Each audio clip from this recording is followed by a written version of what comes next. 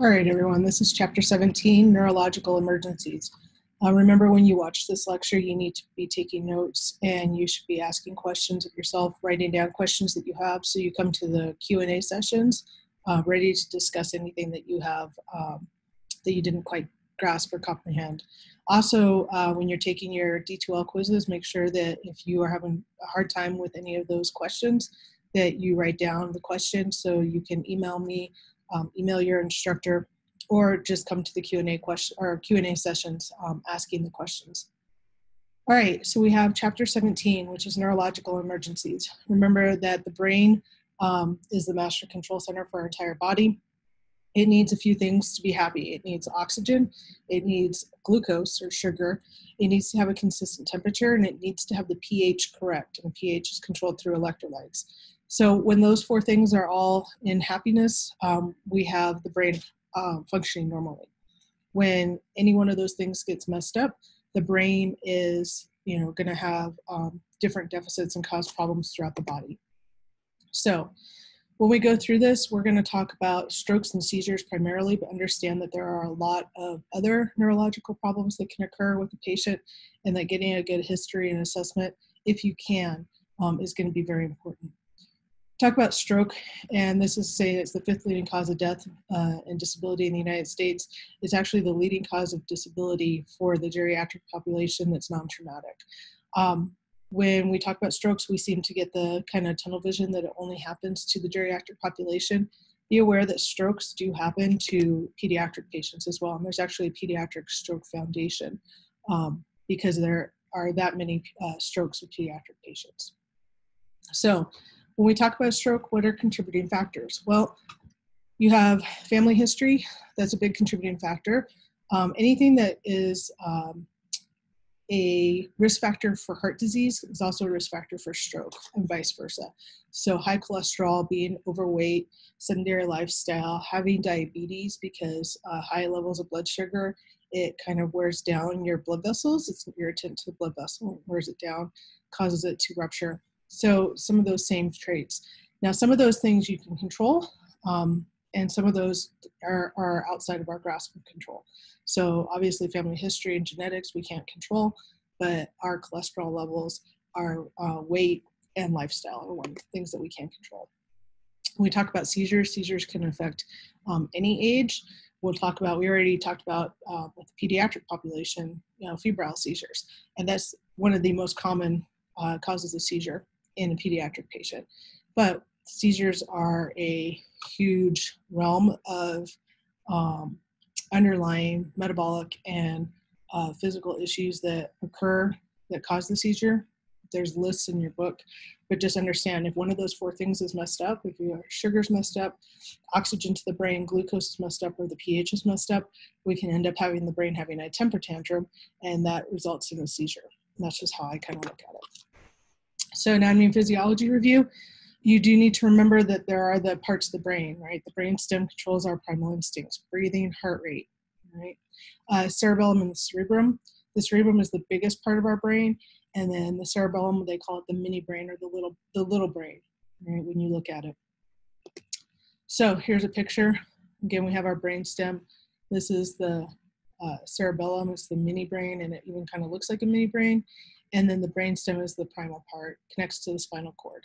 We have these cool little things, these pons and some of these other things on there that control our respiratory rate and our heart rate and have those feedback receptors. All right, so the cerebellum controls your muscle and body coordination. So when there's damage to the cerebellum, which is the largest part of the brain, we see deficits with body coordination. When we send messages back and forth, remember you have sensory nerves and you have motor nerves. We also have cranial nerves, the 12 cranial nerves that connect to allow our face to move, talk, our tongue to work, our eyes to move, right? Those are all important in the way that they attach to the brain. They attach in different parts of the brain. So we can actually see and measure some levels of dysfunction in the brain by measuring somebody's smile, or looking at somebody's gaze, looking at their pupils, looking to see if their tongue, when they stick their tongue out, if it goes to one side or the other. And then we have the spinal cord. You don't have to remember all the spinal nerves. You just need to understand that the spinal cord, extends all the way down, all the way to, you have spinal nerves that extend out past your tailbone. So when there's a deficit or damage to the spinal column, we see deficits below the level of the damage. If there's a problem with the brain will, if it's a systemic issue, metabolic issue with the brain, like sugar or oxygen, we see problems systemically on the body. If there's damage to a specific part of the brain, we're going to see deficits in a specific part of the body, right? That's a good way to remember it. Metabolic issues are going to be systemic issues. We're going to see the whole body having problems, like with hypoxia or low blood sugar. Altered mental status, when there is damage to a specific part of the brain, like say a stroke or a seizure, we can see deficits in one part of the body, maybe. All right. So a lot of things can cause brain dysfunction. Also, you need to think about traumatic brain injuries. Injuries to the brain itself are considered to be traumatic brain injuries, even if it wasn't from a trauma, like we know trauma, all right? But if damage to the brain occurs, that is trauma to the brain damage or to the brain tissue itself, so that is considered to be a traumatic brain injury. All right, headaches is one of the most common complaints we have with a neurologic type complaint. So don't get tunnel vision that somebody just has a headache and we seem to get the tunnel vision, they're drug seeking and all these other things. Headache can be a true complaint, and a lot of underlying issues can be masked by a headache. It's also one of the first things that somebody who says having a stroke and certain types of stroke they experience is a certain type of headache, right? So tension headaches, this is something we all get. The muscles in your neck tighten up, and you get those headaches that kind of are, you can feel it starting in your neck and working its way up. Is from stress, but also you can do it from overexerting yourself, especially your upper back. Most tension headaches we know don't require medical attention, but again, we can't see the underlying issues. So if somebody's adamant that they have a severe headache, we really have to take them to get evaluated. Migraines, so thought to be caused by changes in the blood vessel size in the brain. Pain is usually considered to be throbbing and pulsating when we ask our OPQRST and get them to describe the type of pain that they're having. Nausea, vomiting, and then photophobia or visual changes. The light really bothers their eyes. People that have been diagnosed with migraines, there's a difference. So some people kind of generically say, oh, I'm having a migraine. Migraine is a diagnosis. So you ask them, have you been diagnosed with it and what's the treatment plan for your migraines? Well, I haven't been diagnosed, so they're self-diagnosing that migraine. Make sure that you keep that in consideration, all right? People that are diagnosed with migraines, they definitely know how their migraines appear. Somebody that's self-diagnosing with migraines, there could be some underlying issue as well. Sinus headaches, we get those especially during allergy season. Part of your sinuses inflames, puts pressure, and causes a severe headache. Now, there are times when you can get a severe sinus headache and there could be a massive amount of infection that underlies that. It hurts to touch the sinuses, the cheeks, sometimes the ear, and it radiates into the jaw. But again, when somebody's having jaw pain, we have to be careful because that can also be a sign of somebody having a cardiac event. And we have to remember the same risk factors for cardiac damage and damage to the heart are the risk factors for stroke as well. So headaches, all right, a headache that comes out of nowhere, those are ones that we really need to pay attention to, especially when they're associated with neurologic deficits and increased blood pressure. Those are ones we want to pay close attention to, but a headache can be a sign of a lot of other things as well. So somebody that has a headache and their neck hurts to move, severely hurts to move, they're maybe running a fever, that's a sign of meningitis. We really have to do a good assessment on our patients to kind of, again, start with the big picture and start eliminating or including variables all the way down. All right, strokes. So strokes, we talked about it a little bit with chapter 6. It's also called a CVA or cerebral vascular accident. A stroke occurs when there's damage or disruption of blood flow to tissues of the brain itself. And when those brain tissues become hypoxic or they become ischemic, then that tissue ends up dying, all right? So there's two different types of strokes. There's an ischemic stroke, which counts for the most common type of stroke. This is due to a clot or an obstruction of some sort in an embolus, all right, in the brain tissue, in the vasculature of the brain tissue that obstructs the blood flow to the distal tissues, right? We look at atherosclerosis. where you have that high cholesterol and the plaque that's building up in the brain or in any of the blood vessels. So the atherosclerosis is a contributing factor to heart disease, also to having a stroke. All right, so this is kind of a crappy picture, but it shows you where there's a big obstruction to one of the larger blood vessels coming up into the brain. So it comes up in the artery, obstructs the blood flow to the distal tissues, and then we see death of that tissue, right? Just like in the heart, when there's an obstruction to the blood vessels that feed the heart itself, we end up with tissue death. So time is tissue. They call it brain attacks is the generic kind of thing they call it in the hospital. So they wanted to make it sound like a heart attack. So brain attack, it is a severe issue, okay? All right, hemorrhagic stroke. Hemorrhagic stroke is where a blood vessel breaks in the brain tissue or in the brain. And so not only is distal circulation impaired, but that tissue around where the vessel broke is filling up with blood. So it can put pressure, increase the intracranial pressure, and that blood is also an irritant when it's outside of the vascular system. So that blood being an irritant can cause a lot of damage to the brain tissue. Right? So with hemorrhagic stroke, again, some of the risk factors are the same as with ischemic stroke, okay? High blood pressure is another one that we really have to be careful with. When somebody's having an aneurysm in the brain or hemorrhagic stroke, sometimes they complain of a thunderclap type headache, worst headache they've ever had in their life. It comes out of nowhere, and it just is piercing, right? Alternate levels of consciousness, very common. Seizures after they've had the hemorrhagic stroke, depending on where that hemorrhagic stroke was at, also very common. So getting that history can be very difficult, or the onset of what the symptoms were when they first experienced it, if their mental status changed. Either way, with a stroke, hemorrhagic or ischemic in nature, we really need an onset time of when that occurred. So make sure that you're asking, when was the last time you saw this patient normal or at their normal mental status?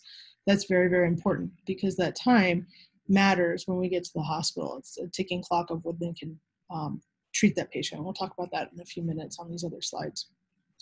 Transient ischemic attack. So this is when a patient has the same risk factors and they're having stroke-like symptoms, but the body's natural processes break down the clot and the symptoms resolve within 24 hours. What does that mean for us? Well, it means nothing, because we're going to treat it the same way. We don't know if they're having a stroke or a TIA other than assessing their symptoms and getting a good onset time. We don't have a way to assess that, so we're going to still treat it as if it's a stroke. Again, worst case scenario, working backwards. Patients who have had a TIA, all right, about a third of them end up having a stroke shortly after. So it's kind of like where angina for the heart is a warning sign, a TIA is a warning sign that this person has all those risk factors lined up in the body to go ahead and have a stroke. So we treat it just as with the same level of haste, I should say, that we would treat somebody who's having a stroke. So signs and symptoms of a stroke, this is by no means all inclusive, and it doesn't mean if the patient could have none of these symptoms and they could still be having a stroke, right? So that's why it's hard for us to kind of pick and choose and determine what's going on.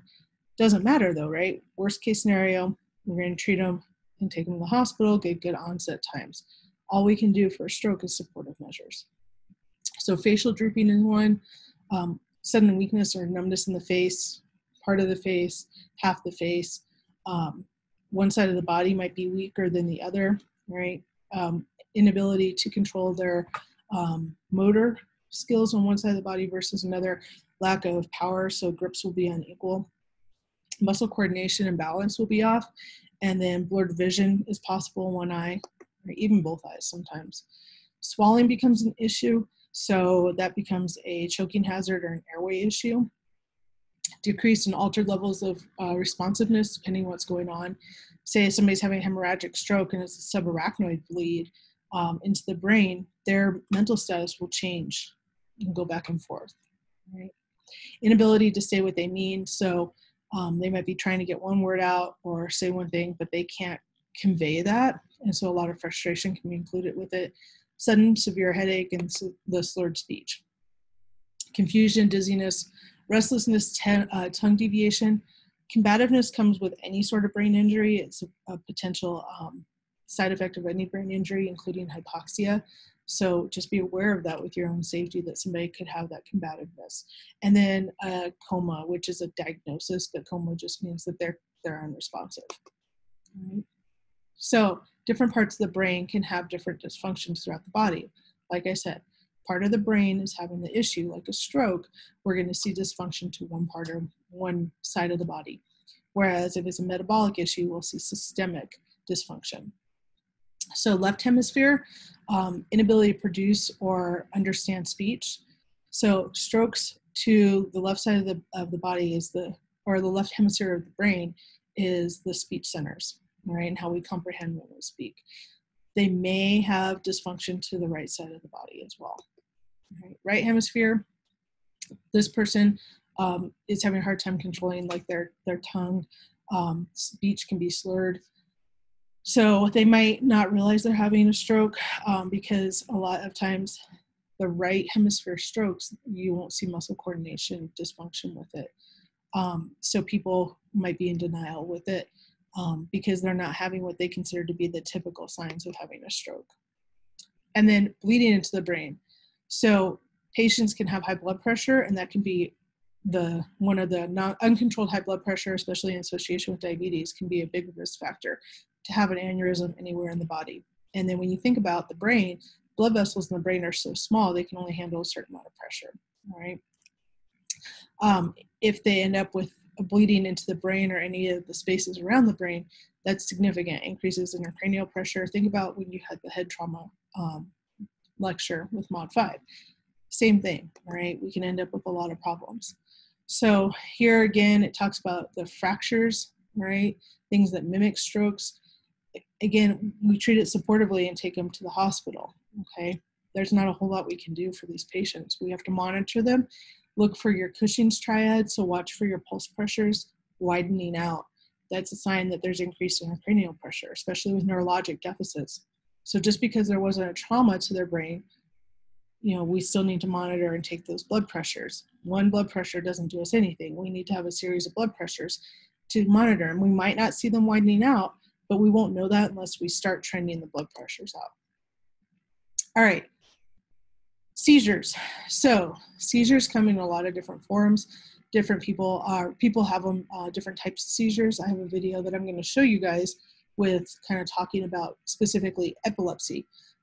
Epilepsy is a diagnosis, it's a seizure disorder in the brain, but people can be diagnosed or not have a diagnosis of epilepsy and still have seizures. Again, it's the brain's way of saying, hey, something's not right. One of those four things is off in our brain. So different types of seizures. We have the tonic-clonic type seizure. It's also known as a generalized seizure. So involves or can involve both hemispheres of the brain. Unconsciousness, and then they have that generalized twitching of the muscles, and it looks pretty severe. Anytime somebody's having a seizure, bystanders, they're scary to watch. So the first time I saw a seizure, it was terrifying to watch. So when you're assessing a patient, when you come in and that's the chief complaint of a seizure, even if they're not having the seizure when you get there, and we'll talk about how the different types of assessments work, we need to ask bystanders certain things, like what was their muscle, what happened during the seizure, what was their body doing, how long did that seizure last, and was there any time between seizures, right? Did they regain consciousness between seizures? Absent seizure, the motor activity doesn't change. A lot of times this is where they just stare off into space. They can have an absent seizure hundreds of times during the day. They stare off into space, not responsive. And from there, they go and come right back to their normal level of responsiveness, okay? And it just can happen over and over again. Focal seizures. So patient's level of consciousness doesn't change. This is where they might have one part of the body. A lot of times there's a smell or a change in their taste that they have that they recognize as being part of their seizure. Sometimes they can have muscle twitching. It's not super common with focal seizures, but it's, again, part of the whole assessment. But their level of consciousness remains the same. Again, part of our asking the questions, did their level of consciousness change? Complex partial seizures. This is one where they end up with altered mental status. This is where they have lip smacking. They smack their lips, isolated jerking, all right? Visual hallucinations. The behavior can look weird, repetitive physical behavior. So it's just part of their body is just repeating the same action over and over again. Some people sometimes confuse it with Tourette's. It's not Tourette's, but it presents similar. Then we have this thing called an aura. So when patients who have had multiple seizures, they might recognize that they have an aura that they experience. And that's basically like a glow around lights or glow around lighter objects. The way I remember it when I was swimming all the time, and I got out of the pool, especially in the evenings, and I look up at the light and I kind of see this like glow around the lights because of the chlorine in my eyes. So that was an aura, all right? And patients who have had seizures and recognize it, they'll start seeing an aura beforehand. Sometimes they recognize they start having an aura or they start having that weird smell. They'll find themselves clear their space and sit down to have their seizure because they know it's coming. All right, generalized seizures, sudden loss of consciousness, chaotic muscle movement tone, apnea is another big one. So irregular respirations, inability to swallow, so we have airway issues. These are ones that really need intervention by an ALS provider. I think EMTs should be able to handle everything up to, within the first 5 minutes of a call, complete catastrophe. But when we talk about seizures, this is one of those ones where we really need to have a paramedic there because they can administer drugs to stop the physical manifestation of the seizures. The brain's still having it spaz out, but when you can stop the physical manifestations of the seizure, you can control things like the airway and make sure that they're not going to aspirate. You can also deliver assisted ventilations. The generalized seizure, this is one that is followed with a postictal state. Postictal state is a period of unresponsiveness where a patient suddenly starts regaining consciousness. All right, it lasts about 30 minutes. So we might get there and they're in the postictal state already. We monitor them, we get all the information we can if there's any bystanders around, and we make sure that we're assessing our patient, looking for trauma, because during the seizure they could hurt themselves. Also checking blood sugar. People sometimes forget that, but blood sugar should be checked regularly as a patient's coming out of their postictal state. They've just utilized so much blood sugar and the brain has utilized so much of their sugar to have that seizure. That is something we need to monitor. All right, petit mal seizures or absent seizures, these last for only a few seconds. Patients will come back with like a brief lapse of memory. So I tease when I'm in class because I'm sitting there going, oh, some people could be sitting here having absent seizures and not remember what is going on around them, and I would never know it until we go to take a test, right? Absent seizures usually go undiagnosed. Strangely enough, they find them when they do sleep studies on patients. So they'll go in, and especially if they're doing the sleep study and they're monitoring their brain activity, this is where they notice that they have the absent seizures. Status epilepticus. It's kind of fun to say, but it's one of those really emergent situations. It's when a patient's having seizures so frequently that their body can't recover from it. Again, especially that periods of apnea and their blood sugar, and they're having them so frequently without it stopping, right? So that is something that we have to be really aware of when we're getting the history. If they're still having a seizure when we get on scene, that's a bad thing, all right? Because seizures shouldn't last, 2 to 3 minutes, maybe 5 minutes.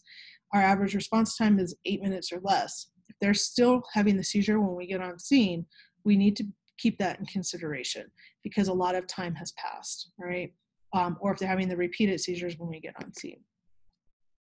So causes of seizures, and this is by no means all inclusive. Congenital issues, structures to the brain, all right? So you can have congenital issues where it's inherited, structural issues, damage to the brain from birth, damage to the brain after they've had an accident. Those sorts of things can cause a seizure issue. Metabolic disorders, remember I told you, not enough oxygen. Sugar's screwed up, electrolytes are screwed up.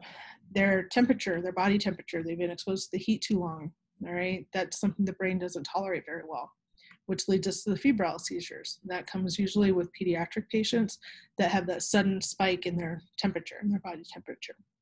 And then epileptic seizures. Epilepsy is one of those things, it's a diagnosis. Patients are put on medications to control their seizures. And when they have epilepsy, they're going to be on medication for their entire life. We tend to see a lot of non-compliant teenagers with their medications because for whatever reason they decide they don't want to be on medicine anymore, and they can end up having breakthrough seizures. Same thing, their body, if it's not metabolizing the medicine because they were sick or because they took it at the wrong times of days or the wrong time of day, they can end up having a breakthrough seizure as well. Somebody who has a diagnosis of epilepsy and is having breakthrough seizures might not need to be transported to the hospital. As long as they're coming out of the seizure and they have somebody to stay with them, they can refuse treatment or they can refuse transport to the hospital.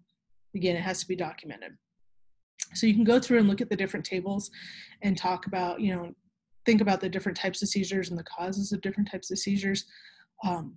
But this is by no means all-inclusive.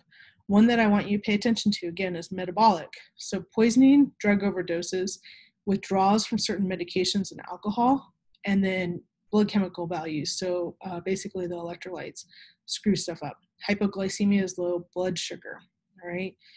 We'll see the problem present systemically. So recognizing when a seizure is occurring is a big deal. And then other problems that can be associated with the seizure or can be a result of it. Somebody that's smacking their head around on the concrete when they're having a seizure.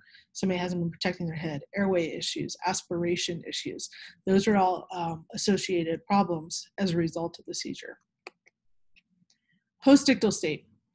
So I already talked about it a little bit, but the postictal state is when somebody's had that generalized seizure and they end up with a period of unresponsiveness where they slowly start coming around, okay? We monitor that postictal state very carefully, especially the airway and their ventilations. Blow by oxygen if that's the best you can do. You want to get them on some oxygen, all right? Control the variables that you can. And be very, very, very aware of the fact that aspiration and choking can occur in the postictal state. All right, syncope. So syncope is the body's way of hitting the reset button. So let me, hang on a second. I wanted to find a bottle, but I don't have a bottle sitting around here. So think about a water bottle, and the cap is your brain, okay? When your brain isn't getting everything it needs, your body hits the reset button, all right? And you have a syncopal episode or you faint, all right? It's easier to perfuse the brain when we're laying down. That's just kind of like, it's just like hitting Control-Alt-Delete on your computer, okay? So it's different than having a seizure, right? Now, people can get dizzy and faint, they can get tunnel vision and faint. It's important to get a good history on these patients, especially what was occurring right before they had that syncopal or near syncopal episode, what was going on. There are so many causes of a syncopal episode. It could be because the blood pressure dropped too low. It can be because they're dehydrated. Their heart could have an arrhythmia. Sometimes people have a syncopal episode because they see things that are disturbing visually. So because they've had a syncopal episode does not mean that we don't assess them. Okay, we can't say, oh, they just passed out and fainted. We need to kind of look for the underlying cause, because the underlying cause could be a life threat, and it could be a real life threat if we don't catch it. So assessing your patient that's had a syncopal episode is really important in getting a good history of present illness, right, with what's going on. And then again, if they have a syncopal episode, did they fall all the way down? Sometimes people don't go all the way horizontal, right? Depending on their position and if they're sitting up or whatever, they might not pass all the way out. So the body wasn't able to completely reset at that point either. Altered mental status. So you can have a number of causes of altered mental status. You'll see it abbreviated as AMS throughout the course. Just be aware that altered mental status is something that's differing from their baseline mental status. We go with the normal baseline, which is alert and oriented ×4, with a GCS of 15. Anything that's different from that, we have to explain, right? That's considered to be an altered mental status. Now, some patients have, like with dementia, they end up having an altered mental status as their baseline, but it can be exacerbated by events going on around them, having some sort of neurologic emergency or a stroke. So it's important to ask what this patient's normal baseline is. Other causes of altered mental status, hypoglycemia. So the blood sugar in the body becomes so low that they become unresponsive, or their mental status decreases. Think about it, you don't have to have diabetes, right? We all get that hangry feeling when we haven't eaten, and we start feeling lightheaded. Maybe you get tired. If we let our blood sugar drop even lower, that becomes an altered mental status, and it's a true emergency. Our brain needs to have the sugar to survive. Delirium is an acute issue versus a chronic, right? So delirium is something that is symptomatic of other issues going on. Patients can have delirium from having an infection, having a fever. Patients that are in the hospital, especially patients that are in the hospital for a long period of time, have something called sundowners, where they end up having an acute delirium because they don't know where they are, and it happens in the evenings especially. So if you can fix the underlying issue, the delirium will subside, right? But we need to identify what the underlying issue is. We not necessarily. We take them to the hospital, and they can identify what the underlying issue is. But any patient, when we start our primary assessment, if they have an altered level of consciousness, right then and there is where we should be getting a blood sugar.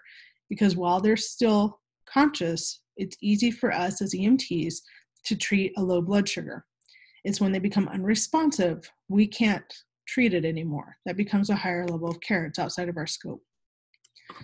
All right, other causes of altered mental status, head injuries, maybe head injuries that weren't recognized. Remember, as we get older, our brain shrinks in size. So a head injury or head trauma, even from bumping your head on the car door when you're getting in, or the, on the hood of the car, or the roof of the car, when you get in the car, when we get older, can cause a bleed to occur inside the brain that might not manifest itself for some time, all right? Intoxication, we know, can cause altered mental status, and not every drunk is a happy drunk. Psychological disorders, medication complications, opiate complications, certain types of seizure medications can cause altered mental status, and psychiatric medications can also do that.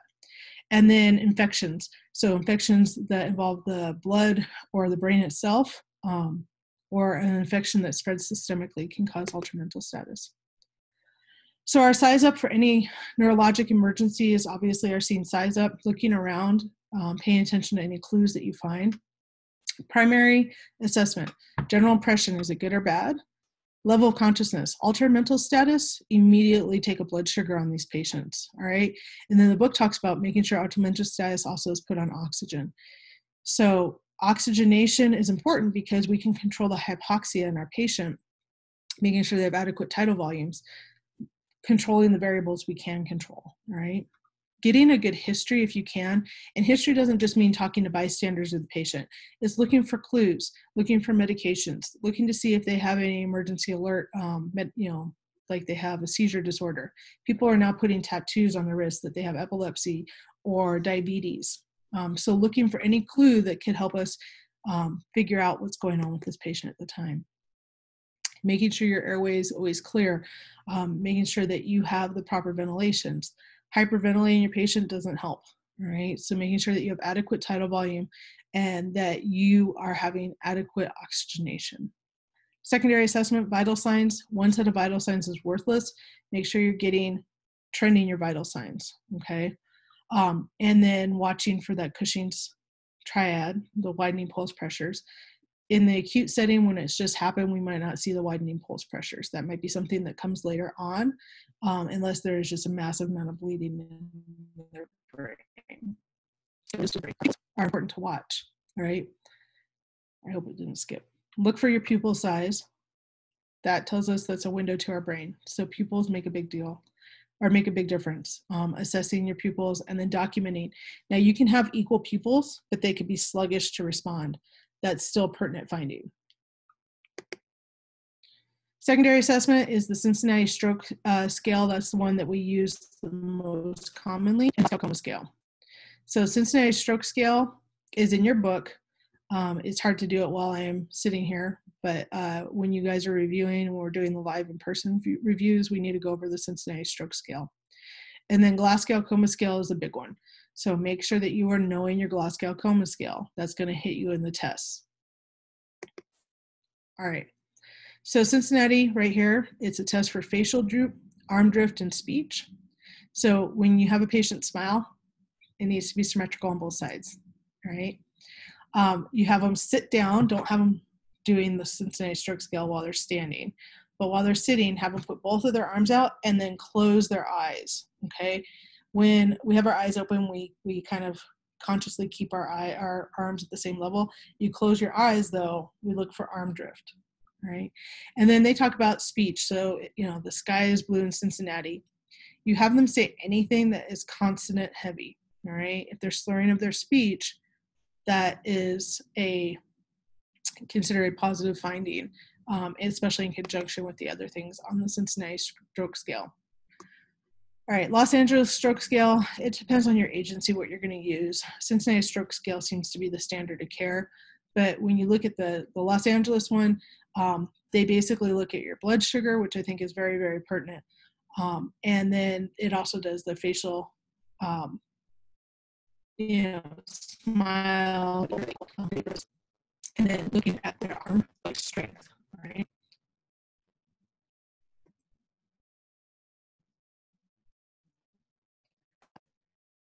All right, so the scale based on